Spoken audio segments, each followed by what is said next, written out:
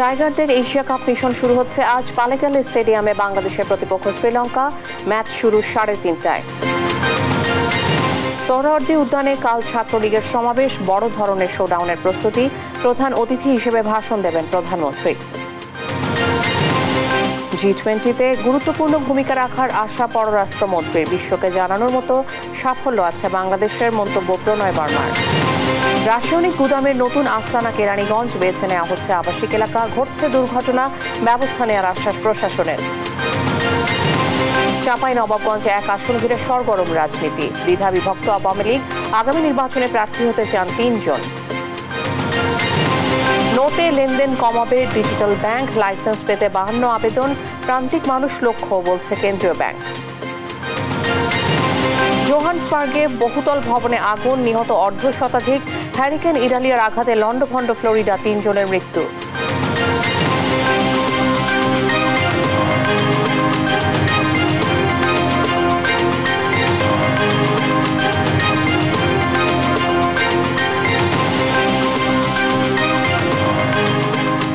আমন্ত্রণ সংবাদ দুপুরে দেখছিলেন সংবাদ শিরোনাম, সঙ্গে আমি শিকা আজিজ। শুরুতেই এশিয়া কাপ প্রসঙ্গ। বাংলাদেশের এশিয়া কাপ মিশন শুরু আজ। প্রতিপক্ষ স্বাগতিক শ্রীলঙ্কা। তবে মাঠে নামার আগে ইনজুরি আক্রান্ত টাইগার শিবির, অসুস্থতায় ছিটকে গেছেন লিটন দাস। অবশ্য ম্যাচ পূর্ববর্তী সংবাদ সম্মেলনে অধিনায়ক সাকিব জানিয়েছেন অলরাউন্ড ক্রিকেট খেলেই জিততে চায় বাংলাদেশ। পালেকেলে আন্তর্জাতিক ক্রিকেট স্টেডিয়ামে ম্যাচ শুরু বাংলাদেশ সময় বেলা 3:30টায়। রিফাত আঞ্জুমের রিপোর্ট। এশিয়া কাপ শুরুর আগেই বাংলাদেশ শিবিরে ধাক্কা। জ্বরের কারণে লিটন দাসের এশিয়া কাপ শেষ। আর দেশ ছাড়ার আগে ইনজুরিতে ছিটকে গেছেন পেসার এবাদত হোসেন। ব্যাটিং বোলিং দুই বিভাগে গুরুত্বপূর্ণ 2 ক্রিকেটার ছাড়াই এশিয়া কাপের প্রথম ম্যাচে শ্রীলঙ্কা বিপক্ষে মাঠে নামছেন টাইগাররা। ম্যাচের আগের দিন অনুশীলনে নিজেদের ঝালিয়ে নিয়েছেন ক্রিকেটাররা। ওপেনিংয়ে লিটন না থাকায় ওপেনার তানজিদ তামিমের অভিষেক অনেকটাই নিশ্চিত। লিটনের পরিবর্তে এনামুল হক বিজয় দলে ডাক পেলেও একাদশে না খেলার সম্ভাবনাই বেশি। এবাদত না থাকায় মুস্তাফিজ তাসকিনদের সঙ্গে তানজিম সাকিবকে পরখ করে দেখতে পারে টিম ম্যানেজমেন্ট। ম্যাচ পূর্ববর্তী সংবাদ সম্মেলনে অধিনায়ক জানান সুযোগ দেওয়া হতে পারে নতুন ক্রিকেটারদের। অবশ্যই আমাদের কিছু প্ল্যান আছে, আমাদের ব্যাকআপ প্লেয়ার যারা আছে তাদেরকে ট্রাই করার একটা সুযোগ, নতুন যে প্লেয়ার আসবে তার জন্য একটা সুযোগ এখানে ভালো কিছু করার। অধিনায়ক সাকিব শ্রীলঙ্কাকেও ছোট করে দেখছেন না। শক্তির দিক দিয়ে 2 দলকেই সমানভাবে দেখছেন তিনি। তবে জয়ের ব্যাপারে আশাবাদী। একটা ডিপার্টমেন্টের উপরে ডিপেন্ড করে জিততে চায় না। আমার কাছে মনে হয় আমরা যদি প্রতিটা ডিপার্টমেন্টে ভালো করি, সেটা পেস বোলিং অ্যাটাক হতে পারে, স্পিনার হতে পারে, ব্যাটসম্যান হতে পারে, ফিল্ডার হতে পারে, এই 4টা জায়গাতেই যদি আমরা ভালো খেলি তাহলে আমরা ভালোভাবে জেতার সম্ভাবনাটা বেশি থাকবে এবং আমরা ওটাই করার চেষ্টা করব। অলরাউন্ড ক্রিকেট খেলতে চাই, নট নেসেসারিলি যে শুধু পেস বোলাররা আমাদেরকে জিতিয়ে দিবে কিংবা শুধু ব্যাটসম্যানরা জিতিয়ে দিবে, এটা না। আমরা চাই সব দিক থেকে আমরা ওদের থেকে ভালো খেলে জিতব। পাল্লেকালে আন্তর্জাতিক ক্রিকেট স্টেডিয়ামে বাংলাদেশ সময় বেলা 3:30টায় শুরু হবে ম্যাচটি। রিফাত আঞ্জুম, দেশ টিভি, স্পোর্টস ডেস্ক। এবারে অন্যান্য প্রসঙ্গ। জাতির পিতা বঙ্গবন্ধু শেখ মুজিবুর রহমান ও বঙ্গমাতা শেখ ফজিলাতুন্নেসা মুজিবের স্মরণে সোহরাওয়ার্দী উদ্যানে আগামীকাল ছাত্র সমাবেশ করবে ছাত্রলীগ। সমাবেশে নিজেদের শক্তি জানান দিতে বড় ধরনের শোডাউনের প্রস্তুতি নিয়েছে ছাত্র সংগঠনটি। সমাবেশে প্রধান অতিথি হিসেবে উপস্থিত থাকবেন প্রধানমন্ত্রী শেখ হাসিনা। এরই মধ্যে সমাবেশের প্রস্তুতি শেষ হয়েছে। দুপুরে সোহরাওয়ার্দী উদ্যানে সমাবেশের প্রস্তুতি দেখতে গিয়ে ছাত্রলীগ সভাপতি সাদ্দাম হোসেন বলেন, কালকের সমাবেশে 5 লক্ষাধিক শিক্ষার্থী অংশ নেবে। এ সময় দেশি বিরোধী ষড়যন্ত্রকারীদের সতর্ক করে তিনি বলেন, শেখ হাসিনা ও বাংলাদেশের বিরুদ্ধে কোনো ষড়যন্ত্র সফল হবে না। এই ছাত্র সমাবেশের মধ্য দিয়ে আমরা বাংলাদেশের সকল তরুণ, সকল শিক্ষার্থী, আমরা যে একটি আধুনিক, মানবিক, গণতান্ত্রিক, সমৃদ্ধ, স্মার্ট বাংলাদেশের পক্ষে রয়েছি, সেই বার্তাটি ছাত্র সমাবেশের মধ্য দিয়ে আমরা প্রকাশ করব। আগামীকালকের এই ছাত্র সমাবেশের মধ্য দিয়ে বাংলাদেশের ছাত্র সমাজ উচ্চারণ করবে ওয়ান্স এগেইন শেখ হাসিনা, এবং 24শে জানুয়ারি নির্বাচনে সেটির একটি রিফ্লেকশন আমরা দেখতে পাবো বলে আমরা দৃঢ়ভাবে বিশ্বাস করি। পররাষ্ট্রমন্ত্রী ডক্টর এ কে আব্দুল মোমেন আশা প্রকাশ করেন, G20-তে বাংলাদেশ গুরুত্বপূর্ণ ভূমিকা রাখবে। রাজধানীর ফরেন সার্ভিস একাডেমিতে G20 নিয়ে আয়োজিত সেমিনারে কথা বলেন তিনি। এতে অংশ নিয়ে ঢাকায় নিযুক্ত ভারতীয় হাইকমিশনার প্রণয় কুমার বর্মা বলেন, বিশ্বকে জানানোর মতো উন্নয়ন সাফল্য আছে বাংলাদেশের। G20-তে আমন্ত্রণ জানানো বাংলাদেশের গুরুত্বের প্রমাণ। তিনি জানান, বাংলাদেশকে G20 সম্মেলনে স্বাগত জানাতে প্রস্তুত তার দেশ। হাইকমিশনার আরও জানান, আফ্রিকান ইউনিয়নকে G20 ভুক্তির চিন্তা করা হচ্ছে এবারের সম্মেলনে। সেমিনারে সুইডেনের রাষ্ট্রদূত Alexandra বার্গ von Linde, British high commissioner Sarah cook সহ অনেকেই বক্তব্য রাখেন।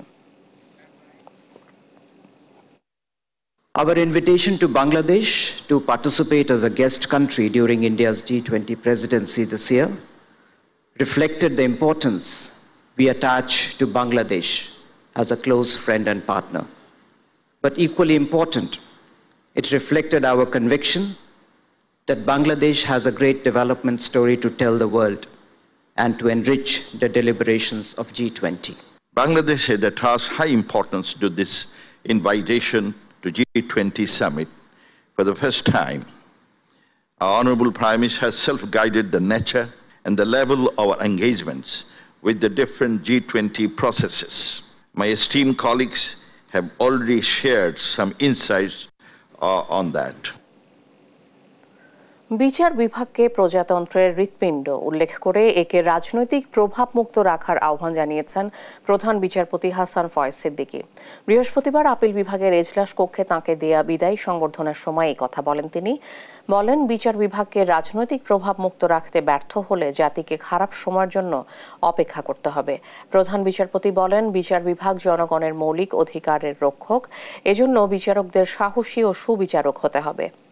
রাজনৈতিক বিভক্তি রাজপথ অতিক্রম করে বিচারালয় অভিমুখে ধাবিত হলে তা বিচারালয়ের জন্য মঙ্গলজনক হয় না বলেও মন্তব্য করেন প্রধান বিচারপতি হাসান ফয়েজ সিদ্দিকী।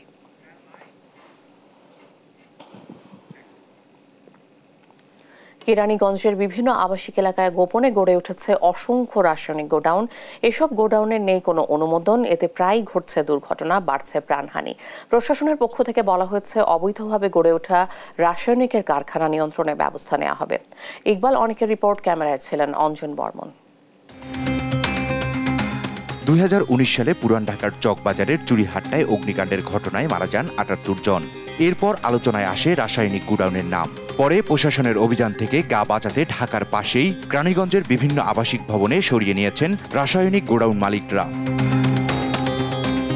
গেল 15 আগস্ট কেরানীগঞ্জের গদারবাগ এলাকায় অগ্নিকাণ্ডের ঘটনায় মারা যান 4 জন। এরপর এই এলাকায় রাসায়নিক গোডাউনের বিষয়টি নজরে আসে। অনুসন্ধানে জানা গেছে এই এলাকায় গোপনে গড়ে উঠেছে প্রায় অর্ধশতাধিক গোডাউন। আর আতাসুর, কালিন্দী ও মান্দাইলে আছে আরও প্রায় 100টির মতো ছোট বড় রং ও কেমিক্যালের গুদাম। এসব রাসায়নিক গোডাউনে নেই কোনো নিরাপত্তা ব্যবস্থাও।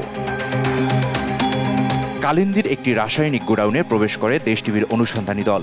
ভেতরে প্রবেশ করেই দেখা মেলে সারি সারি রাখা রাসায়নিক ভর্তি ড্রাম। রাসায়নিক দ্রব্য রাখার কোনো অনুমতি আছে কিনা জানতে চাইলে গোডাউনের দায়িত্বপ্রাপ্ত ব্যক্তি বলেন তার জানা নেই। ছাড়পত্র, কাগজপত্র এগুলো তো আমি কাগজপত্র বুঝি না। গোডাউনের মালিক ফোন দিয়ে দেশ টিভির উপর চড়াও হন। সেটা যথাযথ কর্তৃপক্ষ আসলে তো আমরা দেখাবো। এখন প্রত্যেকটা সাংবাদিক এসে যদি আপনারা বলেন যে ভাই দেখেন, এটা তো আপনাদের তো এই রাইটটা নাই। অবৈধভাবে গড়ে ওঠা রাসায়নিকের গোডাউন নিয়ন্ত্রণে ব্যবস্থা নেওয়া হবে বলে জানিয়েছেন ঢাকা জেলা প্রশাসক। অবৈধভাবে যে কেমিক্যাল ফ্যাক্টরিগুলো বা গোডাউন আছে সেগুলোর বিরুদ্ধে আমরা কঠোর ব্যবস্থা নেব, অনুমোদনহীন যেগুলো আছে। আইন শৃঙ্খলা বাহিনী বলছে এ বিষয়ে নিয়মিত অভিযান চলছে। আমরা বিভিন্ন সময়ে আমাদের যারা এক্সপার্টিস আছেন তাদেরকে দিয়ে সেই এলাকায় আমরা নিয়মিত রুটিন অভিযানে আমরা যাই, যে সেখানে তারা নিয়মতান্ত্রিকভাবে এই রাসায়নিক দ্রব্য রেখে তারা ব্যবসা করছে কিনা বা কারখানা স্থাপনের ক্ষেত্রে তারা সকল যে নিয়ম প্রশাসনের বা সরকারের যে নিয়ম রয়েছে সেই নিয়ম তারা মেনে করছে কিনা এটার ব্যাপারে কিন্তু আমাদের মোবাইল কোর্ট কাজ করছে। এমন ক্ষতিকারক রাসায়নিক গোডাউন বা অবৈধভাবে গড়ে ওঠা কারখানার সন্ধান পেলে আইন শৃঙ্খলা বাহিনীকে জানানোর আহ্বান জানান র্যাবের আইন ও গণমাধ্যম শাখার পরিচালক। ইকবাল অনিক, দেশ টিভি, ঢাকা। এবারে দেশ টিভির বিশেষ আয়োজন দ্বাদশ নির্বাচন।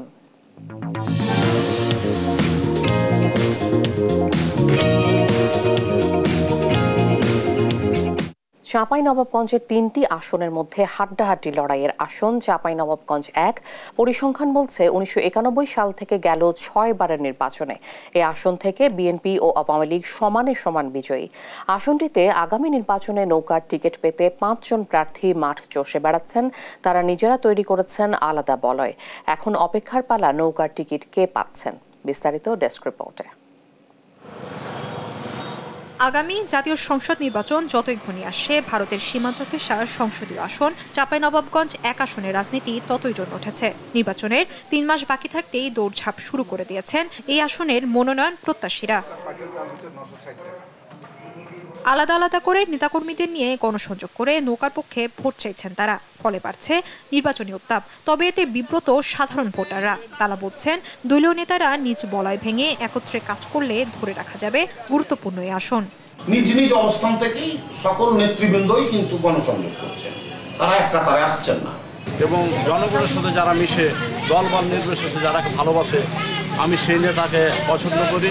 এমন একটা ব্যক্তিত্ব চাই যে যেন আমাদের শিবগঞ্জের উপকার করতে পারে। যে একেবারে তৃণমূলকে আঁকড়ে ধরে আছে তাকেই মনোনয়ন দেওয়া উচিত। উপজেলা চেয়ারম্যান নির্বাচিত হওয়ার পর এবার এমপি প্রার্থী হওয়ার ঘোষণা দিয়েছেন সৈয়দ নজরুল ইসলাম। আগামী নির্বাচনে জননেত্রী শেখ হাসিনা আমাকে নমিনেশন দেবে, আর নমিনেশন যাকেই দেওয়া হোক না কেন আমি নৌকার পক্ষে আছি, নৌকার পক্ষে থাকবো, নৌকা নিয়ে কাজ করব। মনোনয়ন পেলে রাষ্ট্রীয় কাজের অভিজ্ঞতা কাজে লাগিয়ে শিবগঞ্জের উন্নয়নে কাজ করার সুযোগ চান সাবেক সচিব। মানুষের জন্য মানুষের সাথে থেকে কিছু কাজে লেগে থাকা যাবে, এটাকেই আমি বিলাসিতার জীবন মনে করি। উন্নয়ন, নৌকা এবং জনগণ এর মধ্যেই ব্রিজ তৈরি করছি, এটাতেই আমরা ফলাফল পাবো ইনশাল্লাহ। আর উন্নয়ন ধারা অব্যাহত রাখতে আগামী নির্বাচনে সবাই ঐক্যবদ্ধ হয়ে কাজ করার ঘোষণা দেন বর্তমান সংসদ সদস্য। তার দাবি, আওয়ামী লীগ বৃহত্তম দল হওয়ায় প্রতিদ্বন্দ্বিতা থাকবে, তবে বিভেদ নেই। এবং একটা নির্বাচন সুষ্ঠু সুন্দরভাবে করার জন্য যা যা করা দরকার সেইভাবে আমরা দলীয়ভাবে, দলগতভাবে, ঐক্যবদ্ধভাবে আমরা এগিয়ে যাচ্ছি। চাঁপাইনবাবগঞ্জের গুরুত্বপূর্ণ এই আসনে আরও মনোনয়ন প্রত্যাশীরা হলেন সাবেক সংসদ সদস্য গোলাম রাব্বানী ও শিবগঞ্জ উপজেলা আওয়ামী লীগের সহ সভাপতি মোহাম্মদ নাজমুল হক। শুভশ্রী রায়, নিউজ ডেস্ক, দেশ টিভি। ব্যাংকিং খাতের চলমান বিশৃঙ্খলা সামাল দিতে ব্যর্থ হয়েছে কেন্দ্রীয় ব্যাংক। এমন সময়ে নগদ টাকার ব্যবহার কমিয়ে আনতে ডিজিটাল ব্যাংক চালুর ঘোষণা দিয়েছে বাংলাদেশ ব্যাংক। লাইসেন্স পেতে এরই মধ্যে আবেদন জমা দিয়েছে 52টি প্রতিষ্ঠান। চলমান পরিস্থিতিতে এই সিদ্ধান্তকে সময়োপযোগী নয় বলে মনে করেন বিশ্লেষকরা। যে কোনো প্রতিষ্ঠান লাইসেন্স পেলে আসতে পারে বিপর্যয়। আতিয়া আনোয়ার অন্ত রিপোর্ট। নগদ টাকার ব্যবহার কমিয়ে আনতে ও লেনদেন আরও সহজ করতে ডিজিটাল ব্যাংক চালুর উদ্যোগ নিয়েছে বাংলাদেশ ব্যাংক। এরই মাধ্যমে গ্রাহক এখন থেকে সব সেবা পাবেন অ্যাপ, মুঠোফোন, কিউআর কোড অথবা প্রযুক্তি নির্ভর মাধ্যমে। ডিজিটাল ব্যাংক মাঝারি ও বৃহৎ মেয়াদি ছাড়া অন্যান্য খাতে অর্থায়ন বা ঋণ দিতে পারবে। বৈদেশিক বাণিজ্য বা গ্যারান্টি সেবা দিতে না পারলেও রেমিটেন্স গ্রহণ, দেশের বাইরে রেমিটেন্স পাঠানো এবং এফসি হিসাব পরিচালনা করবে। প্রযুক্তি নির্ভর ডিজিটাল ব্যাংকে কেবল একটি প্রধান কার্যালয় থাকবে, যা হবে ব্যাংকের ব্যবস্থাপনা ও সাপোর্ট স্টাফদের জন্য। ডিজিটাল ব্যাংক স্থাপনের জন্য ন্যূনতম মূলধন থাকতে হবে 125 কোটি টাকা। মূলধন যোগান দিতে হবে 50 লাখ টাকা। ইতোমধ্যে এ ব্যাংকের লাইসেন্স পেতে আবেদন জমা দিয়েছে 52টি প্রতিষ্ঠান। বাংলাদেশ ব্যাংকের মুখপাত্র জানান, আবেদন যাচাই বাছাইয়ের পর নির্দিষ্ট সংখ্যক প্রতিষ্ঠান পাবে অনুমোদন। আমরা বলেছি এরা সিএমএসএমই সেক্টরে কাজ করবে এবং তাদেরকে ফরেন এক্সচেঞ্জের, ট্রেড ফাইন্যান্সের ওই দিকেও আমরা অ্যালাউ করিনি। সুতরাং এরা মূলত ডোমেস্টিক এরিয়ায় সিএমএসএমই খাতে এরা কাজ করবে। দেশে বর্তমানে সরকারি অনুমোদিত প্রচলিত ধারার ব্যাংক 61টি, আর প্রায় সব ব্যাংকই অনলাইন সেবা দেয় গ্রাহককে। এজন্য নতুন করে ডিজিটাল ব্যাংক চালুর উদ্যোগ নিয়ে রয়েছে মিশ্র প্রতিক্রিয়া। অর্থনীতিবিদ ডক্টর আহসান এইচ মনসুরের মতে, ব্যাংকিং খাতের চলমান বিশৃঙ্খলা সামাল দিতেই ব্যর্থ কেন্দ্রীয় ব্যাংক। সেজন্য ডিজিটাল ব্যাংকিং চালু নিয়ে প্রশ্ন রয়েই যায়। তো এই জায়গায় অনেক অস্পষ্টতা আছে। আমি মনে করি যে আমরা একটা অযথা একটা ঝামেলা সৃষ্টি করতে যাচ্ছি। ব্যাংকিং খাতের অবস্থা এমনি খুব খারাপ, যথেষ্ট বদনাম হয়ে গেছে বাংলাদেশে, দেশের বাইরে আমাদের ব্যাংকিং খাত নিয়ে। এর উপর আবার নতুন করে যদি আমরা এই ধরনের সমস্যা আমন্ত্রণ করে নিয়ে আসি, সেটা আমাদের জন্য ভালো হবে না। বর্তমানে ব্যাংক খাতে খেলাফি ঋণের পরিমাণ 1,31,621 কোটি টাকা। আতিয়া আনোয়ার অন্তু, দেশ টিভি, ঢাকা। গাজীপুরে প্রকাশ্যে অস্ত্রের মহড়া ও গুলি ছুড়ে আতঙ্ক তৈরি এবং যুবলীগ নেতার গাড়ি ভাঙচুর করেছে দুর্বৃত্তরা। বুধবার রাত 11টার দিকে শ্রীপুর উপজেলার মাওনা প্রশিকা মোড় এলাকায় এই ঘটনা ঘটে। ঘটনার একটি ভিডিও সামাজিক যোগাযোগ মাধ্যমে ভাইরাল হয়েছে।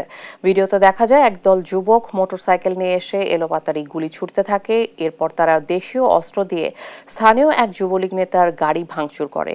এ সময় এক যুবককে গাড়ির উপর উঠে লাফাতেও দেখা যায়। প্রত্যক্ষদর্শীরা জানান এই সময় দুর্বৃত্তরা প্রায় 10 থেকে 15 রাউন্ড গুলি ছোড়ে। এ বিষয়ে শ্রীপুর থানার ভারপ্রাপ্ত কর্মকর্তা জানিয়েছেন, বিষয়টি তদন্তের পরে আইনগত ব্যবস্থা নেওয়া হবে।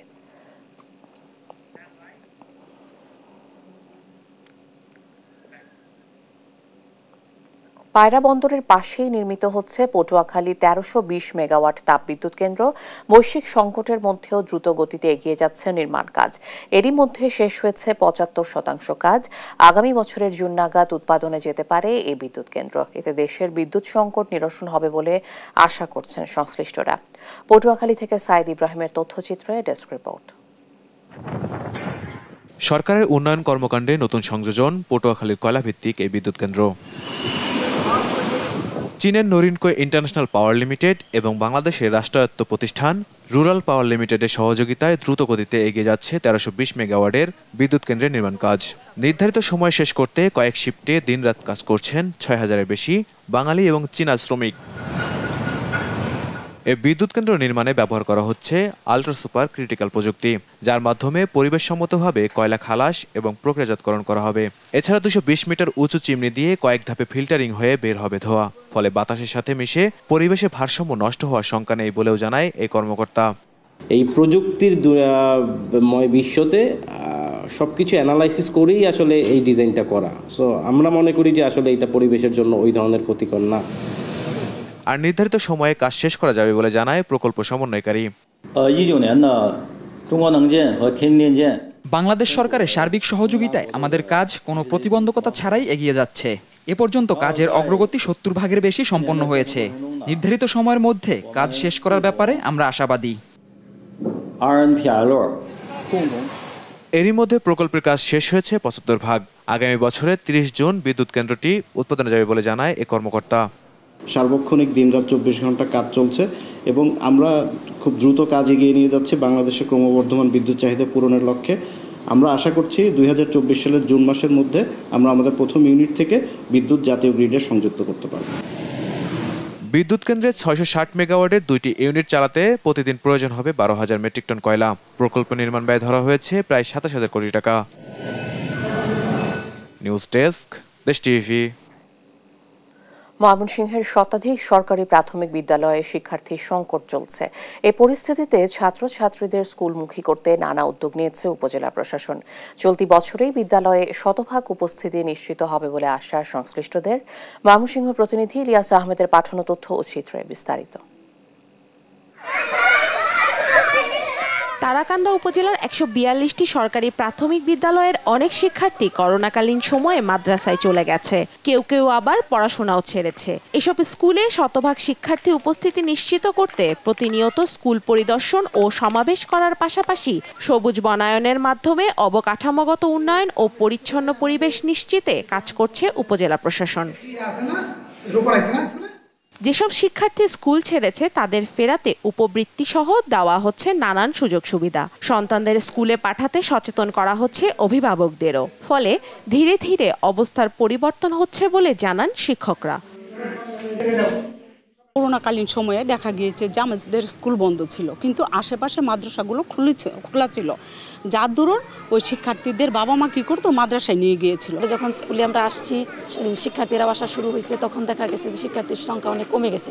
আমরা মা সমাবেশ করছি, উঠান বৈঠক করছি, অভিভাবক সমাবেশ করছি। নিয়মিত স্কুলে আসতে পেরে খুশি ছাত্রছাত্রীরাও। সবাই স্কুলে আসে, পড়াশোনা সুন্দর হয়, কেউ না আসলে ম্যাডামরা আমাদের নিয়ে আসে। স্কুলটা সুন্দর, এখানে ক্লাস করতে ভালো লাগে। এদিকে প্রাথমিক শিক্ষাকে গণমুখী করে তুলতে উপজেলা প্রশাসনের পাশাপাশি স্থানীয় জনপ্রতিনিধিরাও সহযোগিতার হাত বাড়িয়েছেন। শিক্ষাটাকে গণমুখী করার জন্য বিশেষ করে এটা যেন সর্বস্তরের মানুষ বাচ্চাদেরকে বিশেষ করে প্রাইমারি শিক্ষার প্রতি আগ্রহশীল হয়ে পড়ে এটাই হলো মূল লক্ষ্য। প্রাথমিক বিদ্যালয়গুলোতে শিক্ষার্থীদের শতভাগ উপস্থিতি নিশ্চিত করে মানসম্মত শিক্ষা প্রদানই লক্ষ্য বলে জানান এই শিক্ষা কর্মকর্তা।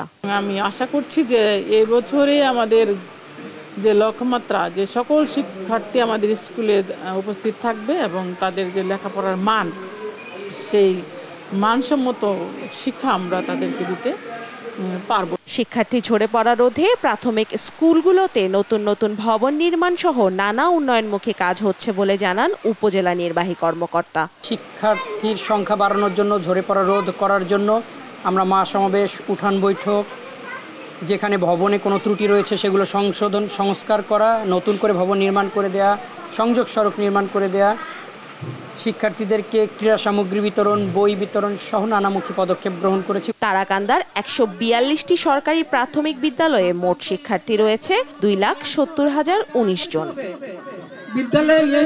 নিউজ ডেস্ক, দেশ টিভি। দেশে ডেঙ্গু সংক্রমণ বাড়ার পর থেকে ভোলার বাজারে বেড়েছে ডাবের বেচাকেনা। স্থানীয় চাহিদা মিটিয়ে এসব ডাব চলে যাচ্ছে ঢাকা, চট্টগ্রাম সহ দেশের বিভিন্ন জেলায়। বাগান মালিকরা ডাবের দাম কম পেলেও হাত ঘুরে খুচরা বাজারে সেই ডাব বিক্রি হচ্ছে চড়া দামে। এতে লাভবান হচ্ছেন আড়তদার ও পাইকার সহ খুচরা বিক্রেতারা।